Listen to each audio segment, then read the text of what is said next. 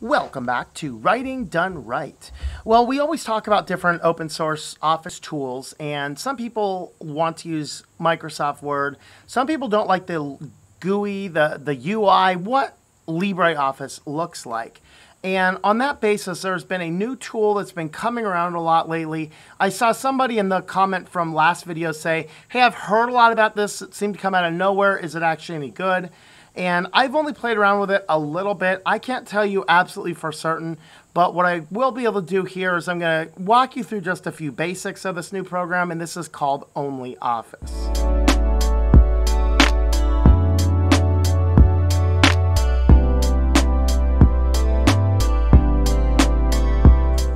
Thanks for clicking on this video. I am Tom Morosky, an author and a technology consultant, and today we're going to look at OnlyOffice, which is a new free and open source tool. It contains licensing that's going to allow you to write your books and publish them. It's not like Microsoft Office where you need to pay an annual subscription fee. Of course, if you find it useful, as you can, please donate to the company because it always helps support the program. The other tools that this has involved in it that I would like to look into in the future is they actually have a really nice tool that will integrate with a WordPress website and give you basically a Google Docs type thing stored inside your WordPress database. I've not played around with this yet. I just saw it as a feature, and we will get around to it eventually. It is on my list of videos to look at. But let's go ahead and head on over to the computer, and I'll show you what OnlyOffice looks like.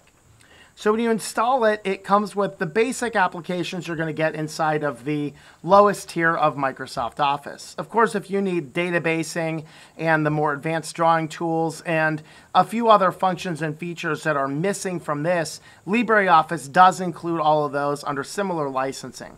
But if you're a typical person and all you need is documents, spreadsheets, presentations, and you're used to the GUI and the layout of Windows, then you are going to like this application. Even you can see that it's themed to look like Windows 10 in the border layers. Since I'm using this as a flat pack on Linux, it may not be pulling in the theming and styles that I have on my own system. That's perfectly okay. In the event I don't get hung up over does every application I have perfectly match my theme, I get hung up over does the application actually do what it's supposed to do. And for the most part, this does. Inside of our settings, you can set your username, your interface language, you can do your interface scaling. So some people want to change your scaling, your theming, you have a light, you have a dark, there's a classic light. And then you can open files in a tab or in their own window. So you can see how that works. And of course, I'm recording this outside. Dark is really hard to see from me outside, so we are definitely going to keep it on the light interface for this. You can see the Connect to Cloud button. Of course, I am not on the internet right now. I'm in a park without internet nearby. But you can get a free OnlyOffice cloud, much like Google Drive. So if you like the features, you're not all that hung up about your stuff being on other people's servers, but you're not a huge fan of Microsoft or Google, you might look into OnlyOffice and see if that would be a next option. If you are running an OwnCloud or a Nextcloud instance, you can integrate this. I actually do this on my Nextcloud. I have my own version of Google Docs, which is on Nextcloud on LibreOffice, but OnlyOffice does it just as easy, just as well. And then there's a few other options as well. You can, of course, open a local file, and it will give us a list of our recent files. We can create a spreadsheet, a document, and a presentation, and the form template is going to open up the document with an overlay giving us the forms option, and then we can add more forms. So this will, in theory, allow you to do some type of text here, right? And I have not used this particular form, so I'm not going to mess around with it here. This is not a comprehensive video. This is an overview of what it can do. But in theory, you can go in here, use these tools, and you can then save it as an interactive form, which you can do with LibreOffice, and it's a very complicated measure. I might try this out in the future, should I need to make more active forms, just to see how it's going to work. Your presentation, I have not used PowerPoint since I was teaching 12 years ago, so I do not know how this relates. It looks as though it's much the same. You have your slide, here's your slide title, and somewhere in here there's going to be your overlays and your slide templates. So you can see here's your title slide, content section, to content compression. Of course, these are kind of generic, but these are going to be based on the theme and the layout that you have. There are a variety of themes and layouts available, and probably more options, and you can probably build your own as well. Those are features everybody looks at. But it does have all the tab functions that do look and work much the same way that Microsoft Office does. People who have done a lot more with spreadsheets have said that the spreadsheet tool inside of OnlyOffice does work more fluid than LibreOffice. Again, I would not know much about that. Playing around with it, it seems to do just fine. I wouldn't have a qualm if if somebody said you can only use this. I don't think I'd complain about it a whole lot. It looks good. It still functions the same way. I have not had any issues with LibreOffice, but some people have reported a few issues, and this is going to work very well with all of your different options. Now, one thing I'm going to highlight here, I could have highlighted earlier, is note the file extension XLSX. This is the DocX, or the XLX format used in Microsoft Office. So that's really where OnlyOffice comes out. Is it says that it is going to be more compatible with Microsoft Office. I don't know exactly what you mean by that, because LibreOffice and Microsoft Office files are generally very compatible. The only difference is that you have to understand that DocX files and .odt files contain different types of information in their metadata and in their structure. For example, ODT files for LibreOffice contain a lot more information about formatting than Microsoft Office document types can carry.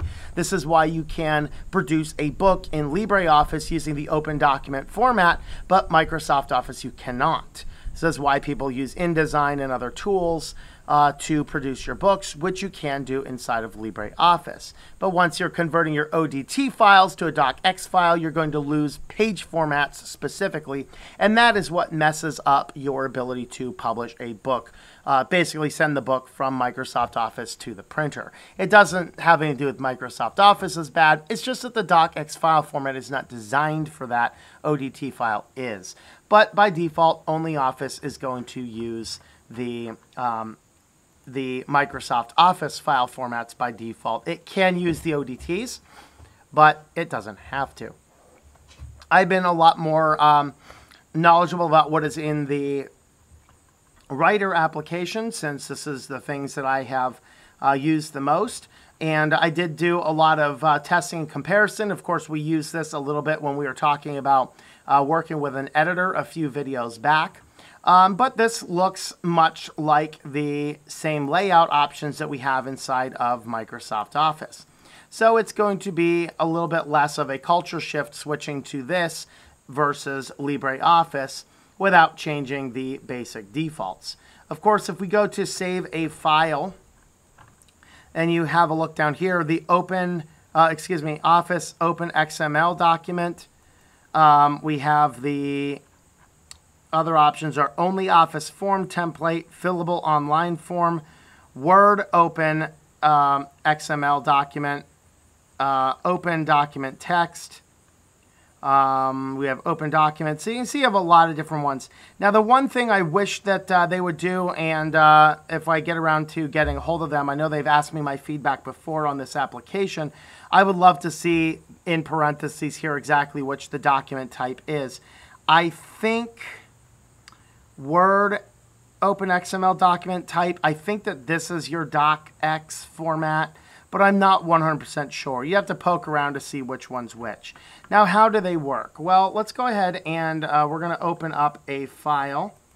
And I'm going to go ahead and open up the file I've been working for. This is an upcoming book I am producing. This is a children's book. If I can find it, here you are. And inside of here, I actually converted to the DocX format to use my my Pro Writing Aid account. It doesn't like the ODT formats, or it doesn't like images. I'm not sure which. But if I go ahead and I'll open up the black and white one so I don't accidentally break something in my actual final formatted working manuscript. But here we're going to open this up, and this is a book that was laid out. Of course, you can see it's messing everything up. It's stacking every single image, I think, on top of each other because it doesn't know how to read the .odt format as well as LibreOffice would. But you can see here, it is going to work pretty well. Anything, you know, there's some spell checking stuff, so you can do this. I did notice that it seems to not understand how to use contractions and words like that, so that's something to keep in mind. There's a didn't. It doesn't know what didn't is. So you can see a lot of different options in here. You can see if you wanted to type with this, it's going to be very good, very fluid. You're just not going to format your book with it. But if you're working on working with an editor, you're working with a publisher, and they say they want DocX formats, and you don't like or don't have Microsoft Office, definitely look at OnlyOffice. It's going to take a few of the things you need to keep in the back of your head. It's going to keep those in front of you as you're working your workflow. It's going to save in the DocX format. It's not going to get boggled down by the other editing things. It's not going to be the .odt file, which some people in that field may not want to see. In my case, I don't care what you send me if I'm producing your book, as long as it's something that I can easily edit. You send me, I actually have had somebody send me something on a raw text file format before. That was strange. But outside of that, we didn't have much of an issue. All right, and so you can see that the layouts are much the same. We have our home, we have our insert, we have our layout, we have all the different tools that we have. There are some plugins. You can do some different plugin things like that. And overall, though, what you can see is that the system does work really well as a familiar, intuitive interface, and overall, it's going to work well for you. So if you do like the format of Microsoft Office, but maybe you're like, you don't have a licensed copy and you're worried about the legality of using your student copy or whatever other copy to write your book on, this matches all licensing that you need. Some people say, what are you even talking about? Yeah, do you know if you have a student license for a book, if you went to school and you bought your student copy of Microsoft Office, you cannot use that for any commercial application that is in the licensing, which includes writing a book. Because if you're going to write a book, presumably you're going to write the book and sell it and publish it online, or Amazon, or whatever else. That is a violation of license term, and we do not want to violate laws. That sounds weird and petty, but that's the way our society works, and I encourage you always to follow the laws. So if that is where you're at, use this. Works just fine. So definitely have a look at OnlyOffice, and if you guys want to see some more in-depth, more specific things, I'd be glad to do that. I really want to learn this software tool. I'm sticking perfectly with LibreOffice because it has the more advanced tools and functions that I need. But this is a good tool. It is an excellent application. It is cross-platform. I'm doing this tutorial on Linux. You can do download OnlyOffice for Microsoft Office, or excuse me, Windows. That's how much I use Windows. Windows or Mac. It is available on both of those, only over on their website. They should be easily signed, so it shouldn't give you any real issues, but no guarantee on that. Anyway, guys, thanks for watching, and have a look over the website, WritingDoneRight.net. I have a lot of tutorials, text, and other things like that over there. With that, thanks for watching, and I hope that we have helped you to get your writing done.